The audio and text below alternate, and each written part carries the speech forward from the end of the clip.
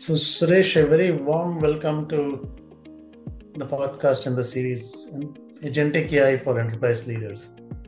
And especially on today's episode, using Agentic AI in payables automation. Thanks for investing this time on this podcast. Great to meet you here.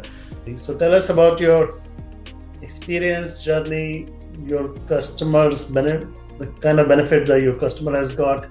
Accounts payables is a very mundane, boring process for many organizations and also cumbersome in terms of not being able to achieve the pinnacle of automation because of various inefficiencies in the processes companies has. So AP always has been a focus for Mindsprint. We have gone through various maturity curves in terms of how we can use technology to make it more efficient and seamless, and more importantly, to a point where it could be done without any human intervention. So I would say in the last 4 years or so, our AP processes were using a lot of RPAs in helping processing payments efficiently. But we have now created a platform called PayX, what we call as touchless payment processing platform, which has multiple agents built in, working together as one autonomous agent that does multiple roles, right from scanning emails, responding to suppliers on emails based on the context of the language that is there in the emails, to an agent that does what we call as intelligent extraction of extracting content from invoices, and it could scan and read more than 100 languages. So extracting the content from invoices in multiple languages in different formats and uploading into ERP after doing multiple validation checks. So there is a validation agent which would check the procedures and policies applicable for that company in terms of a two-way matching or a three-way matching. So tell us how does it handle multiple formats? Because every supplier has a different format, and they will not be giving in the format that you want. And you also mentioned multiple languages. Yeah.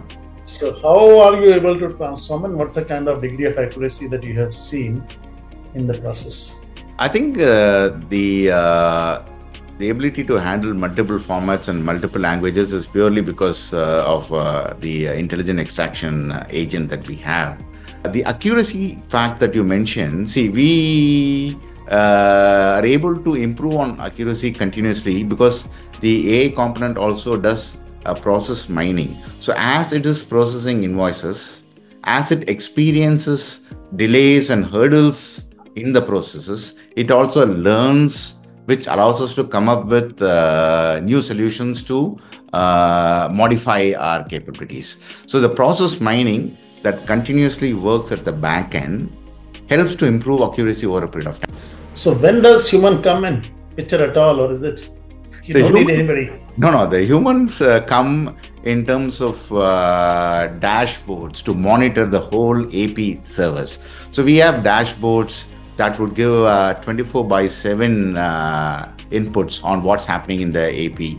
How many invoices are on queue? How many invoices have got rejected? What is the noise being created in the processes? What does the process mining agent give in terms of why certain invoices are not going through touchless payment?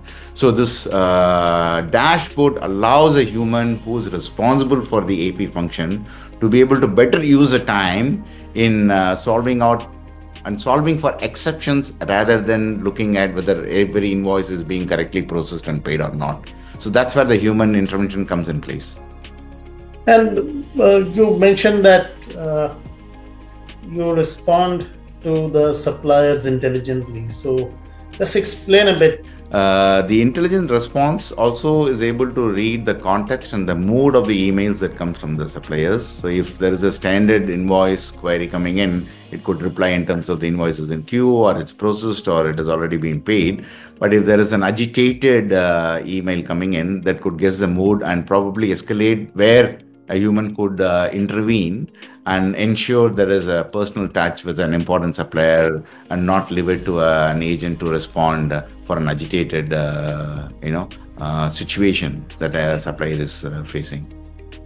And is the offering tied to SAP or No, any you system. can- We have linked it to SAP because Olam uses SAP, but it is interfaceable with any ERP. So I can use Oracle Infor. Yeah.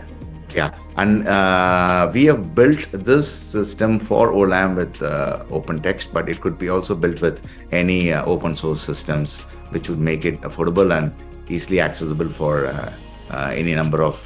And you will be LLM agnostic, or are you tied to any LLM?